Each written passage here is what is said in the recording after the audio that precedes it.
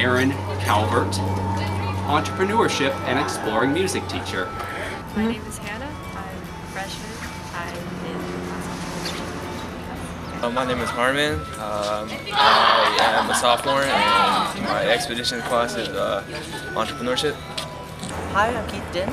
I am a freshman here at Rainier and I am taking the Entrepreneurship course. Hi, I'm Akash. I'm 11th grade at Rainier. Alright, so my name is Jared Bondia and I'm a 9th grader here at Summit. If they want to explore any sort of future in business, be it business owner, entrepreneur, or perhaps a manager in a local franchise, or perhaps an accountant in one of the large industries here, or a programmer, they're going to need to know those skills. Every business person needs to have a certain entrepreneurial mindset.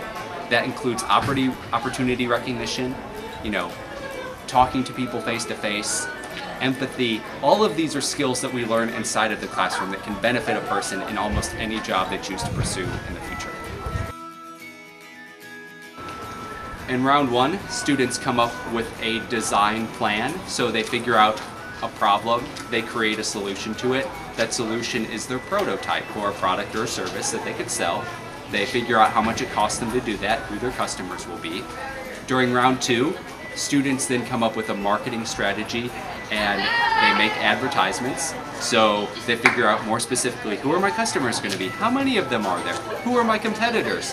How competitive are they? What are my own special strengths and weaknesses? And then they design a commercial and a print ad to help promote their business idea. Round three, they make a Shark Tank pitch. So it's as if they're presenting in front of the sharks or investors by coming up with a brief 5 to 10 minute presentation that they could get interest for people to fund their business. And then finally, like I said before, they put it all together in round four with a written business plan combining the aspects of the previous 3 rounds. In my entrepreneurship course, we choose a topic that we really want to work on, and we try and solve a base problem. So this base problem could be something that helps our community, or could help people in general. So we're identifying a problem, finding a topic that we enjoy, and then working to build a business that can solve the problem.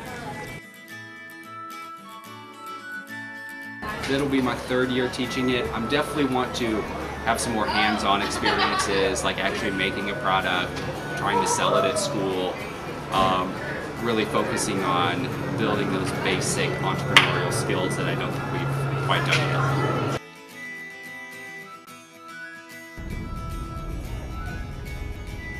Why did you select entrepreneurship as a major? I thought entrepreneurship would be a good thing to know, like later on in the future, like because if I decide to start my own business, then I would know what I need to start it, how to make sure that I don't lose any money in the process. I learned some things that I didn't know about, like how I should register a business, how just basic things. I don't know on the top of my mind right now. It's like things that they've taught me, like in Shark Tank, we learned things about how your business, first of all we picked what business we want to run, and then after that you go on how to create your business and just how to get it to the goal that you set. And I feel like that's what I've gained, and I've figured out how to start my business and just how step by step how to get to the goal.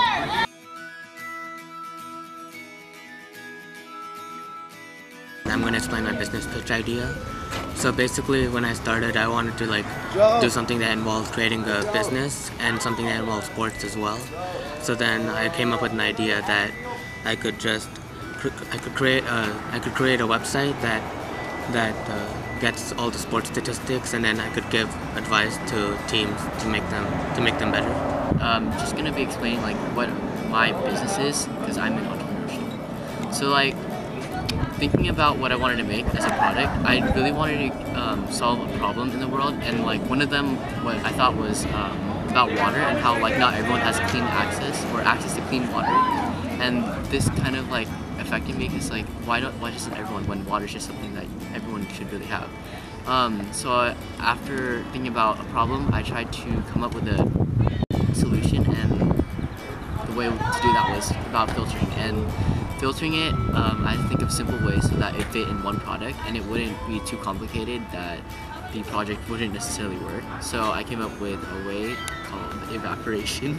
And yeah, anyways, so I use evaporation in my product, and it's basically it. It just utilizes it and kind of increases it with the power of the sun and heats it up faster.